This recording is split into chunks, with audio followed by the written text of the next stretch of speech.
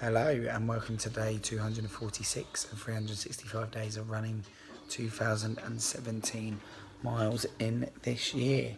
So, the run was complete this morning.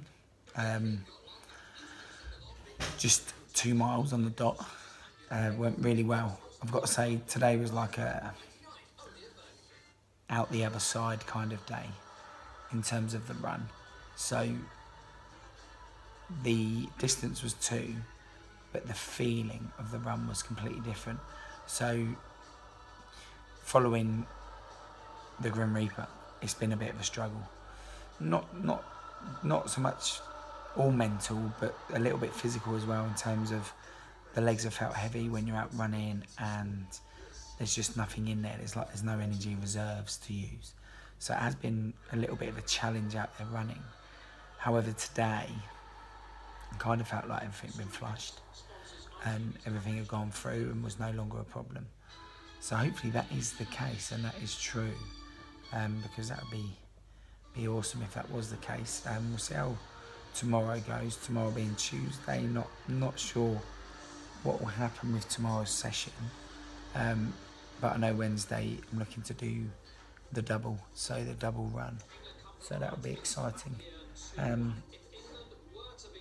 So yeah, we will see what that does, and we'll see what happens with the weight side of things as well.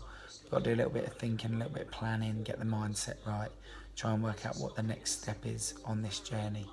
I think I know, like I said, Brighton 2018 and Grim Reaper 2018 kind of loom large already, in terms of the goal setting and what I want to achieve, but we'll see what happens. Got to have a look at this, got to try and get right and get in the right frame of mind and get on a journey and a path towards something and towards achieving a goal. But I do know that I'm going to smash it for the next sort of 20 days, see how we get on.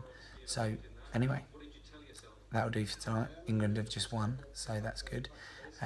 Hopefully we can all get a little bit more passionate about England matches again, because the future does look bright for England. And I think just something, seeing a lot of people on a daily basis, no one seems happy about watching England. Oh, there's too many players from Tottenham, so I'm not going to support them because I'm an Arsenal fan, or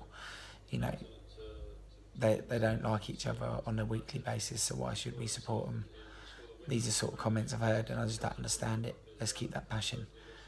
It is International Week. Let's keep that passion for our country and keep supporting the boys. I reckon they've just won. Nice job, 2-1, almost in Russia. Guarantees our time on the sofa next summer for at least 3 nights of stress. So anyway, that's me rabbiting on because that's what's going on in my ear right now. And I'll see you tomorrow. Take care. Boom, boom, boom.